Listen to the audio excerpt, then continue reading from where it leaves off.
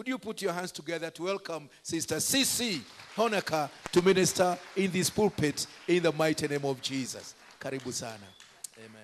In my country, our history is that the pioneers moved from the east to the west. And they had great courage in doing so. But what they didn't know was it was occupied by a hostile environment. And oftentimes, even in the Christian world, when you go to pioneer or do something different, you are the first to get shot at. So I don't know about you, but when you're breaking ground to do things differently, oftentimes there is an attack that comes. And you need to guard and bathe your pastors in prayer, because they are God's mindset, not only for this hour, but for the hour to come. This facility is beautiful.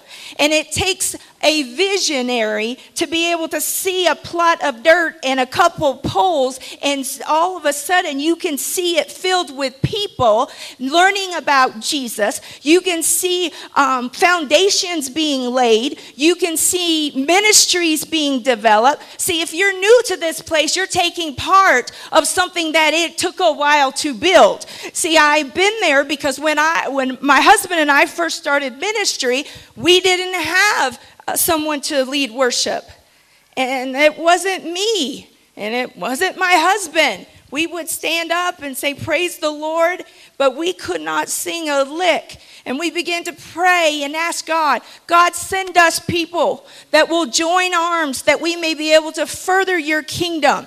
And it is not an easy thing. It takes someone who can see into what is nothing and see God moving. And so what I'm going to challenge you with today is to guard that, to guard over that, because not everybody has that. And not everybody has someone that can look at what could be and have the faith to step out on nothing and be able to do it. And you are a product of somebody's vision, and you need to be thankful and embrace it.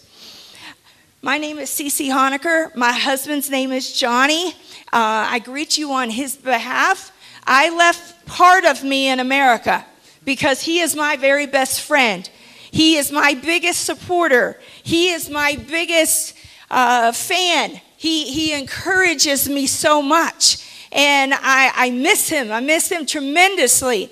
And the rest of the ladies I am with are going on safari to see lions and tigers and monkeys. I'm going home. I'm going home to see my husband. And but I want to see it with him. So I will come back one day, because I miss him so much. And I miss my family so much. We talk through the telephone, and we just encourage one another and pray for one another. And he has prayed for you this morning because he knew that I was going to be here. We are one. So if you've seen me, you've seen him. He is the better preacher. He is the better looking one. He is the sweet one. He is like just candy. He is, are you familiar with Santa Claus? It is him. He is Santa Claus. He just embraces and loves everybody. And I feel so privileged to be an extension of him. We met very young. We met as a product of, in our country, we have a bus ministry. They would take a bus, and they would go get children and bring them to children's church. Their parents didn't come. My parents weren't saved. And the bus would come, and it would pick me up, and it would pick my husband up, and that's where we met, right on that bus coming to Sunday school. We didn't have parents that were in the ministry. We didn't have parents who knew Jesus. But God reached down and plucked us out of the family that we were a part of and said, I am going to use you mightily. And so I have a special love story that starts all the way from childhood.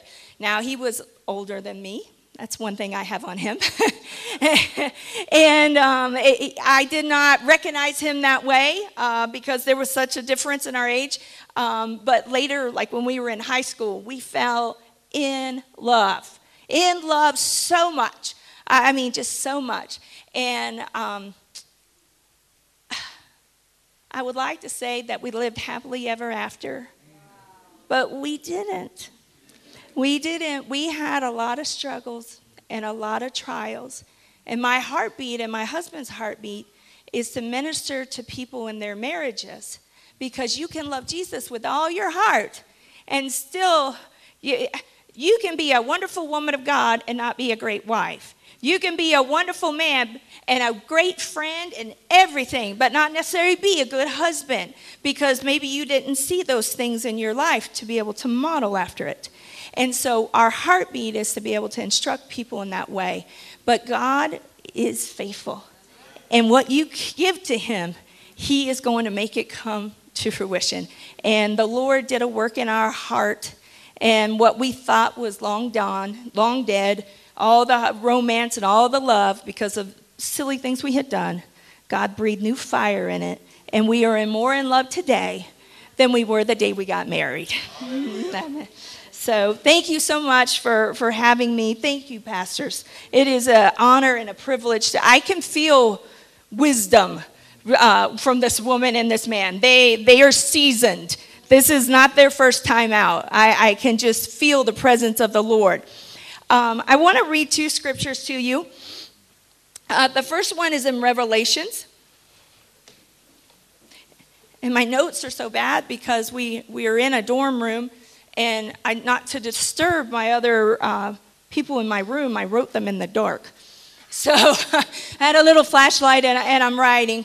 So I want you to look up 2 scriptures, and then you can put your hand where one of them is. The other one is 1 Kings chapter 19. I may not read all of 1 Kings chapter 19, but I will reference it. Revelations 2:20. But this I have against you, that you have tolerated that woman Jezebel, who calls herself a prophetess and is teaching and seducing my servants to practice sexual immorality and to take food sacrificed to idols. That is in Revelations. Now turn to 1 Kings. Now, Revelations 2:20 here is talking about a spirit. It is talking, it's not referencing this actual person that lived and breathed in this chapter that we're reading about in 1 Kings, but it is the same spirit. So even though Jezebel we know her story and how she died, her spirit lives on. Her spirit to be able to divide, her spirit to be able to intimidate the man and the woman and the work of God is still alive. And you may be looking at me and you may be thinking, well, I thought you said we were a good church, that we reminded you of home. Yes, we have the spirit of Jezebel at in our church too, because when you read 1 Kings, in 1 Kings chapter 19, it is a revelation of the story of Jezebel. And we read this story, and it's one of our favorite. We're Pentecostal, so we like fire. Fire. We love fire. How about you? Do you like fire in church? Yes. And we like the fire of God. And it says that Elijah went up against all these prophets all by himself. And he prayed, and God answered with fire. So just because you have fire in the house doesn't mean that you're not going to battle Jezebel.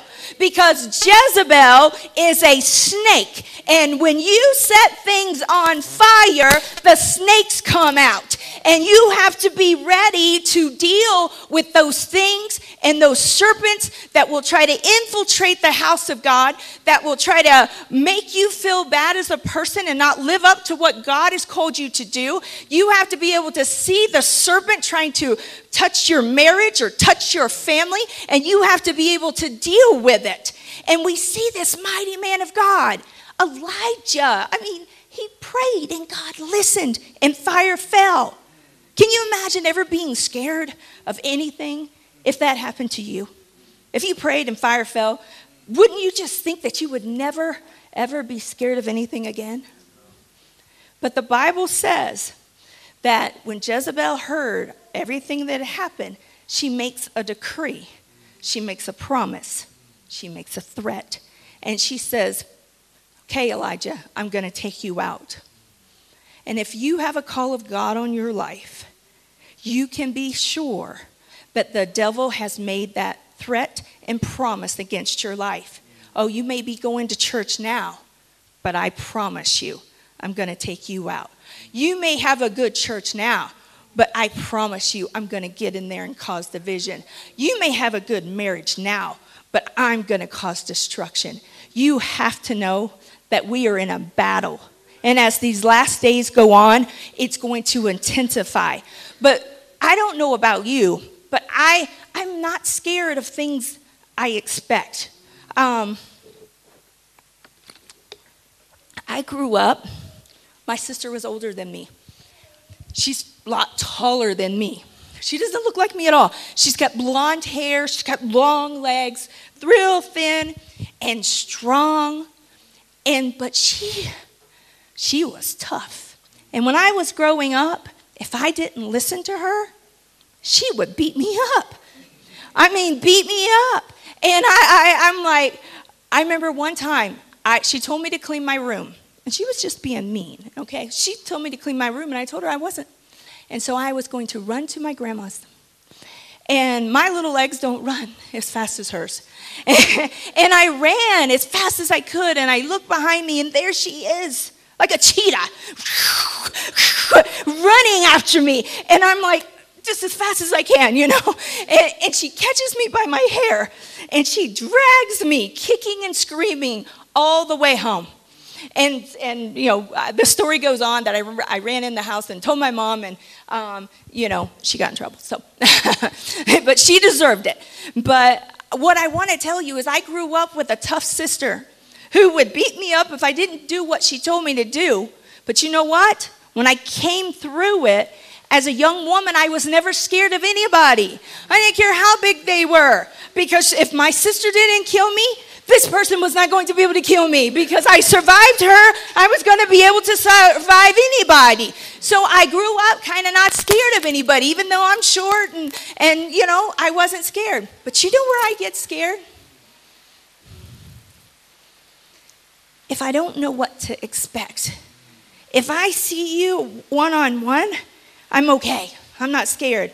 But if you are sneaky and try to manipulate, I start getting scared. When we do church, the enemy comes to church too. And he will send people on assignment just to defeat you.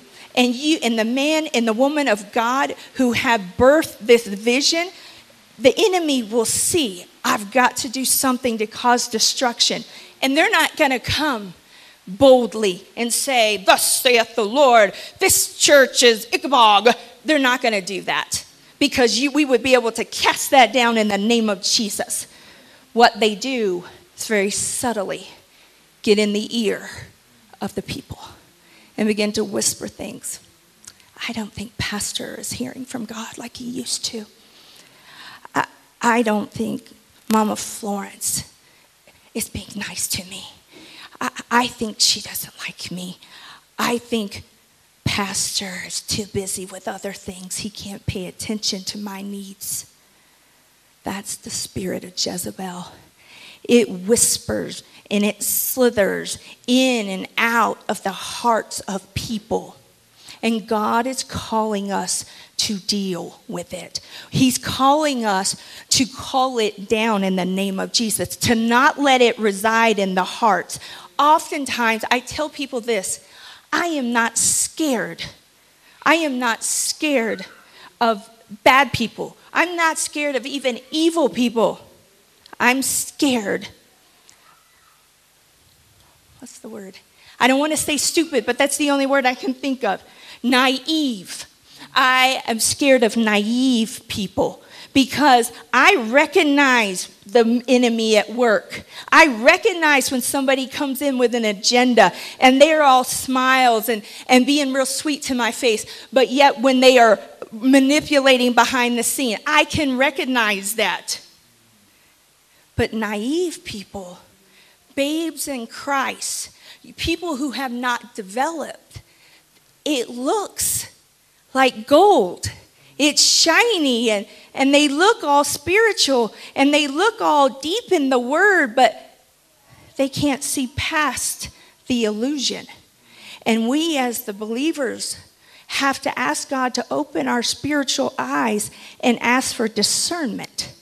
Because everything that glitters is not gold.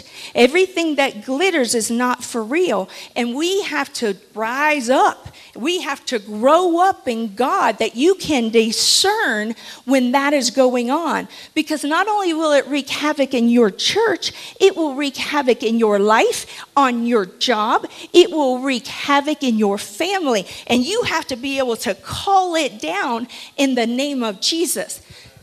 See, this woman, Jezebel, she struck fear in the prophet of God. And he starts to run. If you read that passage, it says in verse 3, Elijah was afraid.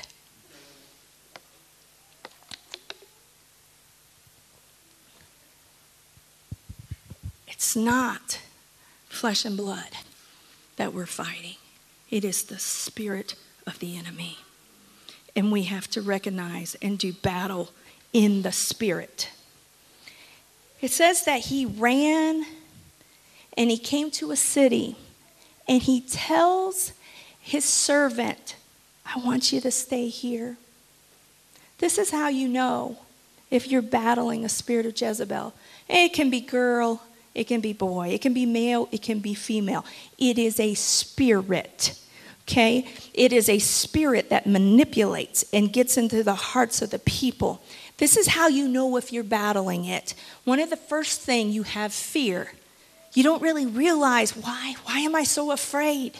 You know, I know God's done great things for me, but I just feel unsettled. I don't have the confidence. There's something churning in my heart. The next thing that the prophet does that lets us know that he's dealing with that spirit is that he leaves his servant. One of the first things that you will do if you're battling that is you want to disconnect. You want to separate because you want to disconnect from the body of Christ because there's this whisper in your ear that's telling you things that you're not cared for, that you're not loved, that this person may be even manipulating and trying to make you feel that way. So if you are, all of a sudden feel like you want to pull away, you've been in church your whole life, but all of a sudden you want to disconnect, that's the spirit of Jezebel. It says as we read on, it says, while he himself went a day's journey into the desert. Jezebel will drive you to the desert. That spirit will drive you away from the nourishment of the Bible and the nourishment of prayer. It will drive you away from the things that will feed you.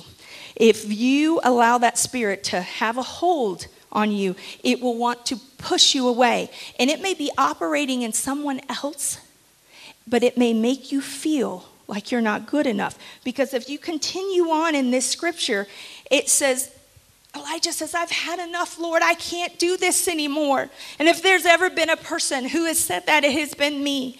Because there has been a time in my life where there's been a couple of times, there's spirits of Jezebel, and then there's this all-out attack of the enemy of Jezebel. And we had a lady in our church who seemed so spiritual. She seemed like she really loved Jesus. It seemed like she had everything to say at the right time, but something just didn't fit with me. My spirit would churn, and I would hear things that she would very subtly say that let me know as the pastor's wife, she was undermining me. She was saying stuff to people she would take a situation that wasn't at all negative, and she would retell it in such a way that it would make the person seem like I had said something bad about them. She was good at manipulating and changing words. And you have to be careful with that spirit because it makes you feel like you're not good enough. When I was dealing with this lady in my church, I would all of a sudden come in contact with other ladies. And I could tell if they had been in conversation with her. because they acted different. We had a connection. We were, doing good. It may not be that I can spend all this time with them, but it was a good connection. But then when I would talk to them after she had been with them, there was something dark. You could tell that they were on guard. They were watching me more closely. And I began to sense this is a spirit of Jezebel. And I am a very reserved person. I am quiet. I don't talk a lot. When I get up here, the Lord helps me to speak. But if I were just like hanging out with you, it's harder for me to do conversation. My husband is the talker.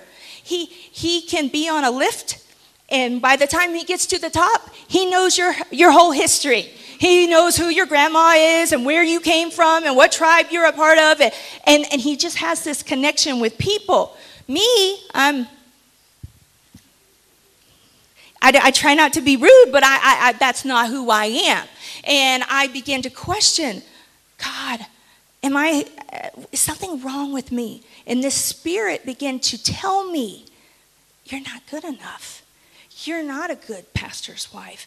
There's something wrong with you. There's something wrong with your personality. Why can't you just go up and hold all these conversations like everybody else? Why do you have to be so quiet? Why do you have to do over and over and over? And it is a spirit of Jezebel that wants you to be out of position, because Elijah was not supposed to run. He was not supposed to be in the desert. It will cause you to move out of position. Now, I dealt with this woman, and I tried so hard. I wanted her to like me so much. I would buy her things. I would just try so hard. And she would act like it for a moment, and then I would see her again slithering around talking to people.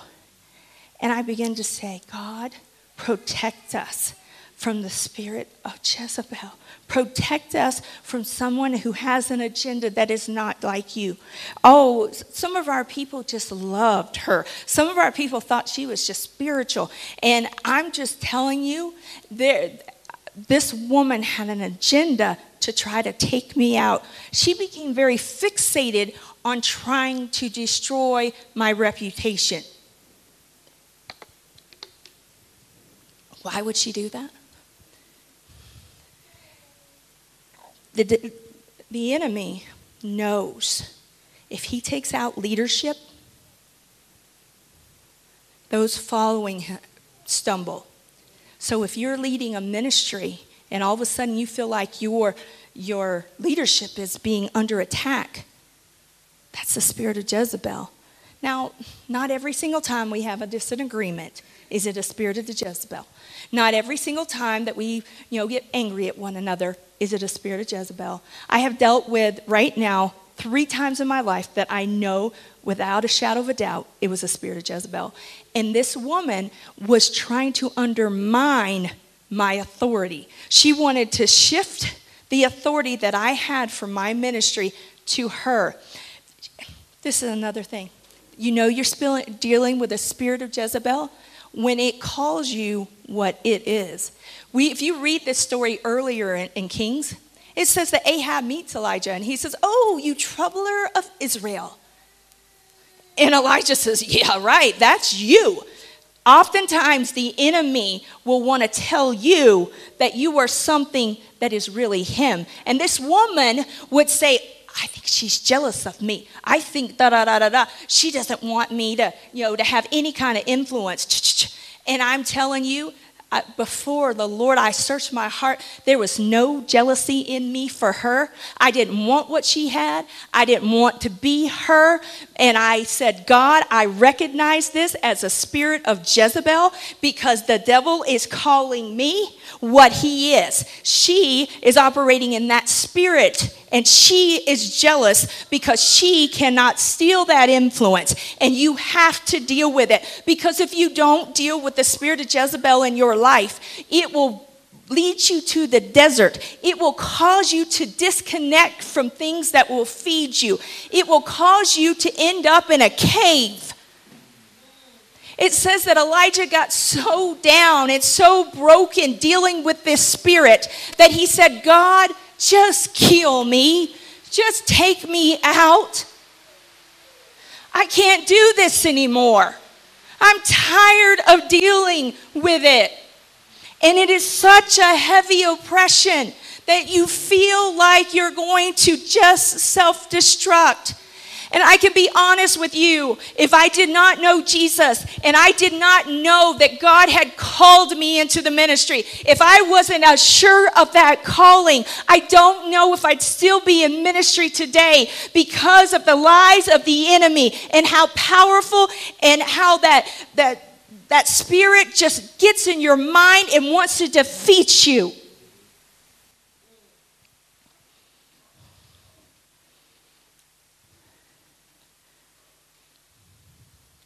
I can remember the day I was called in the ministry. I was sitting third row from the front and 2 seats in. And our pastor, he's standing there, and I'm about 8 years old at the very most. And he's preaching on a Sunday night. And he says, some of you will be pastors, and some of you will be pastors' wives. And I said, no. I said, oh God, how boring. I did. I said, I would never want to be a pastor's wife. That would be so boring. And I'll tell you, it's nothing close to boring. But God called me in the ministry right then and there when I was 8 years old. And he put that stamp on my heart that I knew I was called to be able to further his kingdom. And I had seen miracle after miracle happen in my life. I remember having dreams when I was a little girl and I saw myself preaching and people were getting saved. I remember seeing God do miracles in my spirit, and I knew powerfully God had did so many miracles. I knew that God had called me for such a time as this. But that spirit was so strong and it was so debilitating that I began to crumble under it. And I began to ask myself, God, did I miss it? Did I miss your calling? Am I not supposed to be here? I was very, my husband is a wonderful, wonderful preacher. But he was very, he would let me preach. And I was very active. And he would let me speak on those off days. And he encouraged me a lot. And I began to shrink back from it. I began to say, no, I don't want to do it. You go ahead. I don't want to. And I began to step out of my God-given position. I began to say, no, let someone else. And in the beginning, we think that we're being humble. We think that we're just doing the right thing. And I remember this lady and her husband, and it was her husband wanted to speak, but I was scheduled.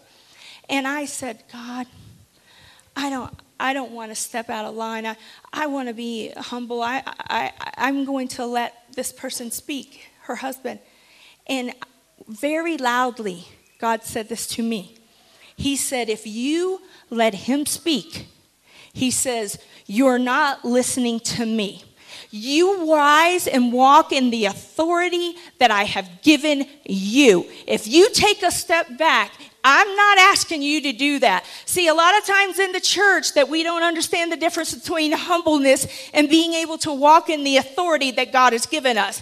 We have to be able to say, I know that God has called me. And under the leadership of this house, I will going to serve to the best of my ability. And you can be sure that you're going to have attacks against what God has called you to do. If it's working with children, if it's preaching, if it's playing the organ, if it's singing, you are going to have an attack. And if you don't make up your mind right now, no matter what comes what may, I'm going to serve you. You are going to encounter this spirit and you're going to end up in a cave. And God's going to have to say to you that what are you doing here, Elijah? Why are you in this cave?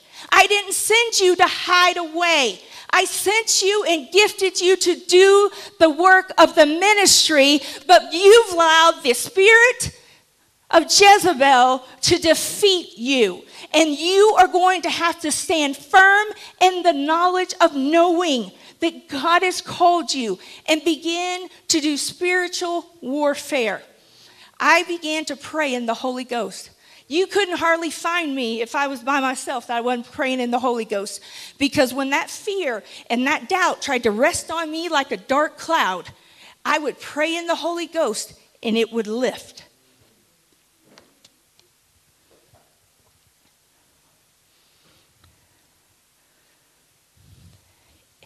That spirit will follow you. You may think, oh, well, I just won't go to church anymore because it's that one person that really, they make me feel so bad. I promise you, if you don't defeat it, it will follow you. You will encounter it again. These people left our church. Hallelujah. We have a saying in the States, some bless you by coming, some bless you by going. And I was so happy when they left. I was so happy that God had delivered us. Now, they didn't go away quietly. They went away kicking and screaming and saying bad stuff about my husband and I, but the Lord took them out of influence in our church body.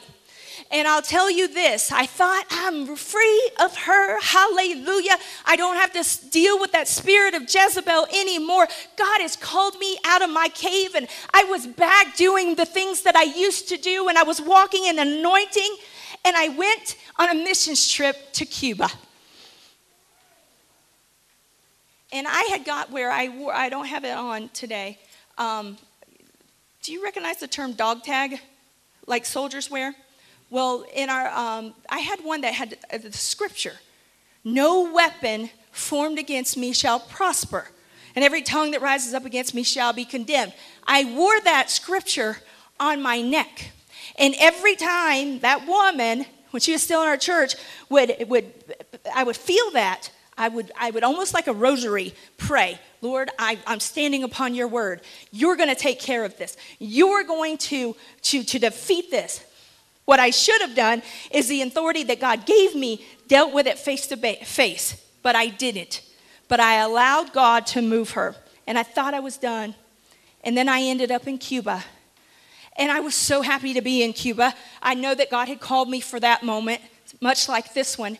And they introduced the missionaries, and we're going to give a little bit of what you're going to say. So I go up, and just like you guys, I told them my story. I told her that I knew I was called in the ministry.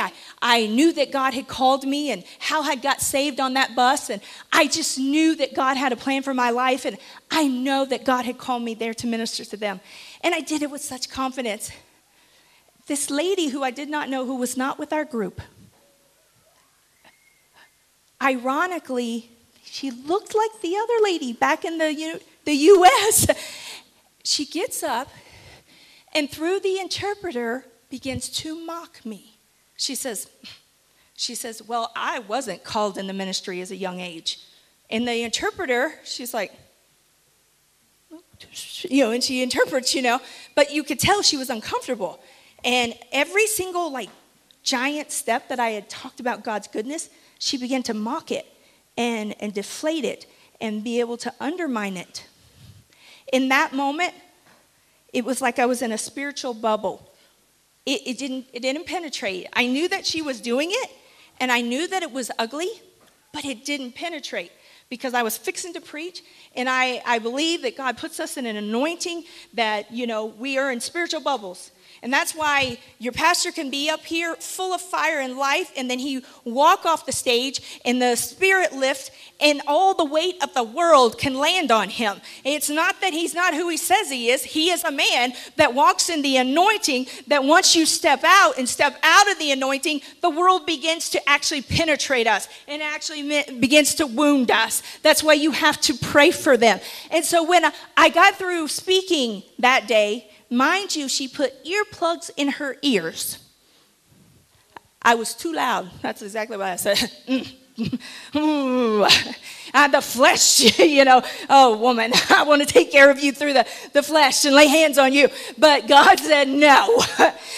And I'm just telling you, with the boldness of my heart, I began to pray, God, the same questions I'd already asked him. Do you really have me here? Am I really doing what you want me to do? And I began to pray and pray. And all of a sudden, there was this light that went off in my head, and it said, you are battling the same spirit. You are battling, even though it was in the U.S., now you're battling it in Cuba. It doesn't matter what church you go to. If you don't get victory over that spirit, it will never let you become the woman or the man of God that he has called you to be. And you can think what you want. You will encounter this. It is one of the nastiest, strongest spirits that is out there. And you and me have to be able to recognize it and deal with it in the spirit. And I began to pray in the Holy Spirit. And I said, God, it's not going to defeat me. You will help me be strong in you. And I began to pray in the Holy Ghost, and God gave me a word for those people the next day. And I was able to bring it forth in power and demonstration. But before, it had totally defeated me. And I had just ran into that cave. And I was able to recognize it this time. God is calling you out of your cave. There is much work to be done in this house. This is a place of new beginnings. This is a place of restoration. This is where the hurt and the wounded come. But they don't stay that way. You can be broken as a Christian, and you can have painful situations in your life. That is okay. But the problem is you can't stay that way. You have to allow the God to heal you. Maybe you went through a divorce.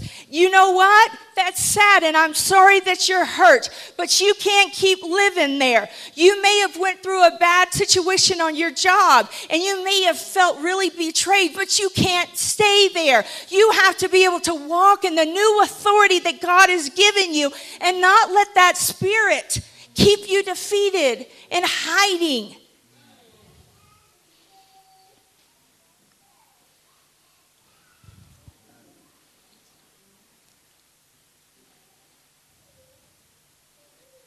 I just felt this so strongly.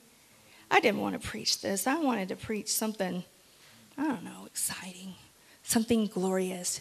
You're more than a conqueror in Jesus' name. You know, you're the head and not the tail. You know, just walk in abundance. And I believe all those things. God has been so good to me. I believe them with all my heart. But I do believe there's a spirit that attacks the house of God. And it limits God's people from doing what they're supposed to do. And we sometimes think that it's humility, but really it's our brokenness and that spirit of the enemy that wants to keep us hiding in a cave. God has sent me here to tell you guys, it's time for you to come out of the cave. You can't hide forever. God's got something for you to do. And your something doesn't look like somebody else's something. God called me in the ministry because he has a sense of humor. I don't know how to sing. Mama Florence was trying to clap with me during one of your songs. It was just pitiful. You know, it wasn't working because I don't have any rhythm. I had just none whatsoever. I just kept missing. And she's like, oh, bless God. That poor soul. I could read her mind. And I will tell that story when I go home because they know how bad I am. I mean, one time I was sitting on the front row and I'm praising God just as loud as I can. And my worship leader looks at me and says, please don't clap. You're throwing me off beat. And I'm beyond bad, okay? It's just that I can't do it. I'm bad. It's just awful. I can't. I can't do it.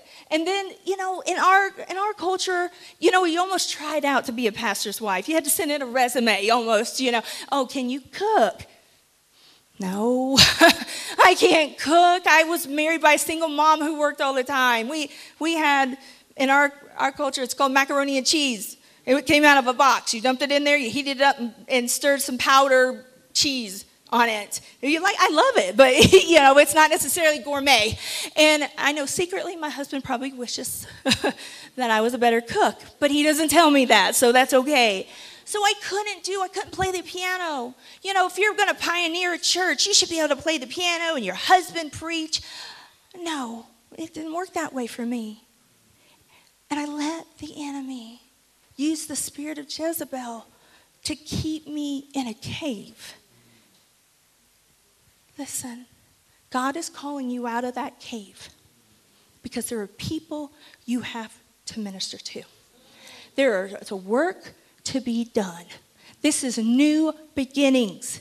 This is not a cemetery for you to come in. I was hurt there. I feel good here. No, this is new beginnings. I am going to be refreshed. And I'm going to work again. I'm going to allow God to speak to me again. Maybe there was failure in my life, but that doesn't have to define who we are. Maybe you have some sort of addiction in your past, but God has set you free. Maybe you're still struggling with it and you think, oh, I'm never going to be used. God can't set you free. But God is calling you out of that cave. And God is saying, why are you here? I didn't put you there. God is calling you to come forth in the boldness and in the power that he has given you to support your leadership. Support them in more than clap, clap, clap. You know, praise God. I like to be, clap, clap for me. But I personally think that put your money where your mouth is. Support their vision with financial giving. Support their vision in tangible works. Support their vision by praying for their family. I have 2 children. They're preachers' kids. You may think, like I did before I had them, that their life is perfect. They're raised by the man and woman of God. And when they wake up in the morning, they actually hear angels singing, hallelujah, because you're in the pastor's house, That's how it is. You're waking up in the pastor's house and angels fly around. And, I actually had a lady in our church ask somebody, I wonder how it is in the pastor's house, on Sunday afternoon.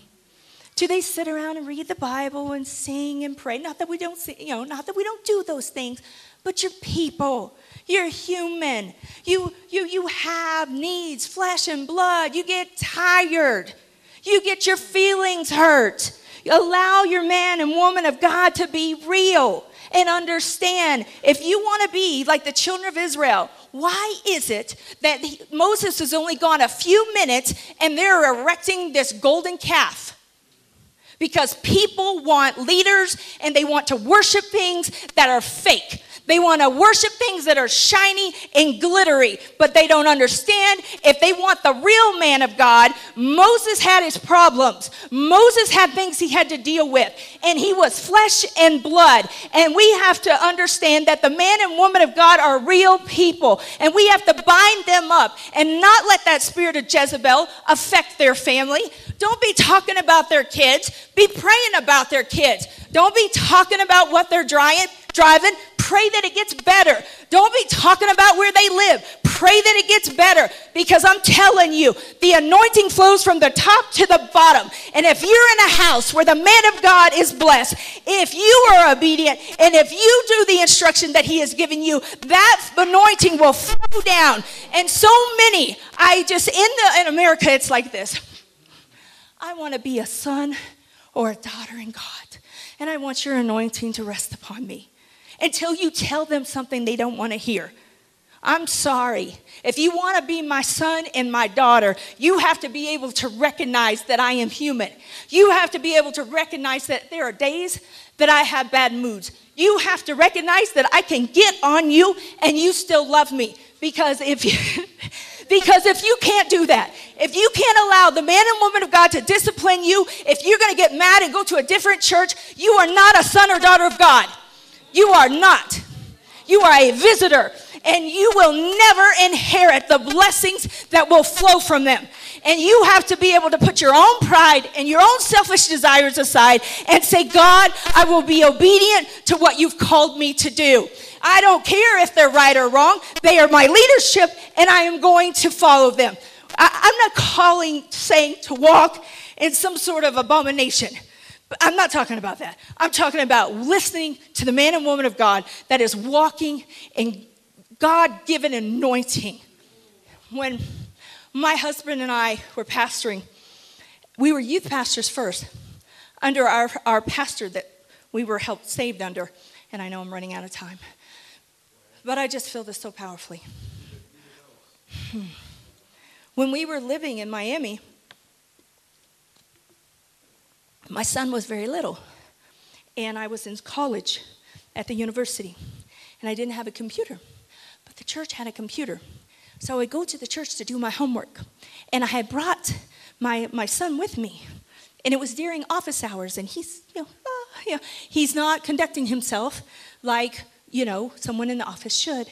And my pastor tells me, he said, Cece, he says, I want you to not do your homework during office hours. Take John Wesley home.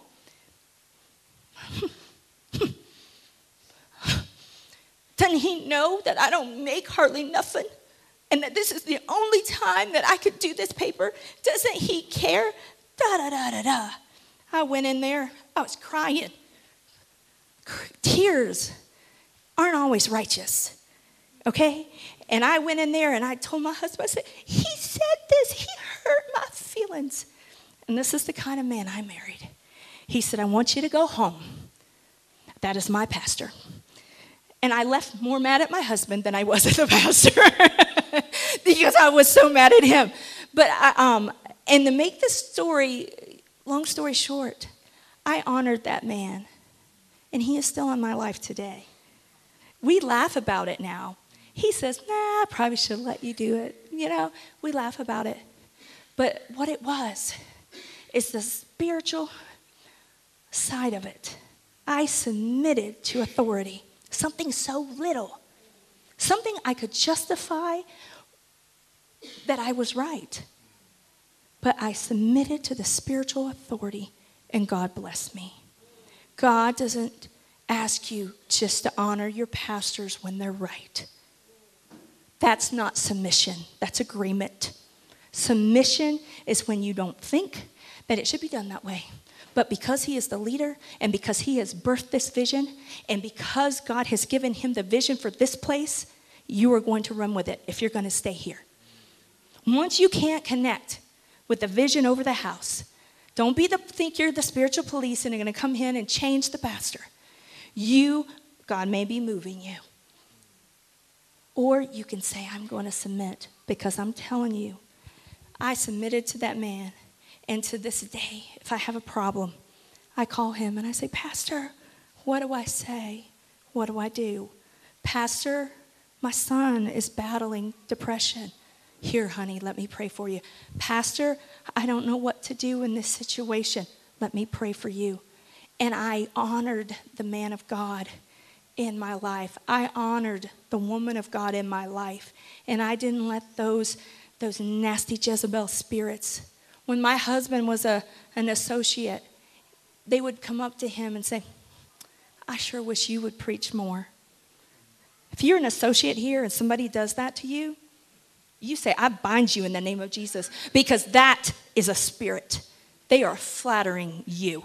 They can encourage you, but they don't have to cut somebody else to do it. And you have to recognize, ask God to take those blinders off of your eyes. If somebody, they used to tell my husband, oh, I enjoy you so much. And my husband says, I'm not talking to them, because what they're trying to do is undermine my pastor. Doesn't mean that they can't think that he preaches well and encourage him, but he recognized the spirit. See, Christians, we're so good at hiding our sin. We can camouflage it real good, but God knows, and he is calling us to walk in integrity. He's calling us to walk in humility. He's calling us to deal with the pride that's in our life. He's calling us to get rid of the fear and come out of that cave and submit to the vision over the house you're serving in, and just help usher in the goodness that God has given and blessing over your city through this church. I am a product of a good church. Yes, it was God, but it was the people of God that came and got me. God didn't drive that bus. He didn't preach the sermons. It was the people of God that rallied around a vision that changed my life.